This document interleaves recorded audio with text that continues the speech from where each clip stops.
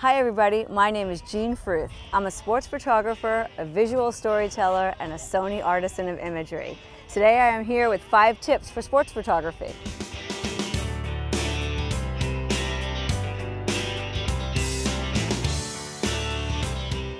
Tip number 1, have a plan.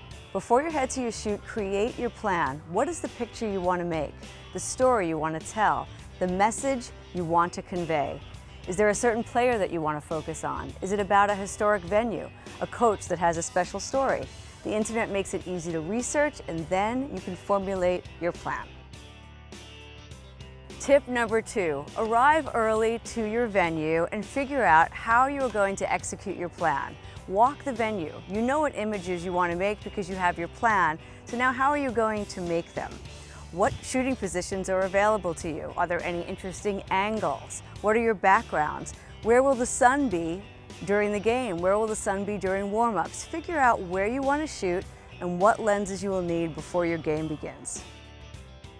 Tip number 3, shoot pre-game. With a little access, great pictures can be made before the game even begins. Athletes warming up in pretty light, a coach's huddle with the players, in a dugout, on a bench, prepping a field, details, candid moments, and of course, portraits. Tip number 4, change up the scale during your shoot. Maybe a pretty wide opener that sets the scene, then tight on a player's face or a detail. Changing up the scale makes your story more interesting and visually pleasing to your viewer. Tip number 5, shoot low, shoot high. We now have these nifty little screens that allow us to put our camera on the ground while still focusing on our subject, making them look heroic.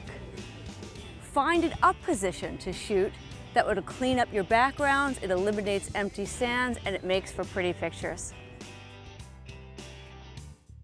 This is Jean Fruth with 5 tips for sports photography. Thanks for listening. I hope you go out and make some pretty pictures.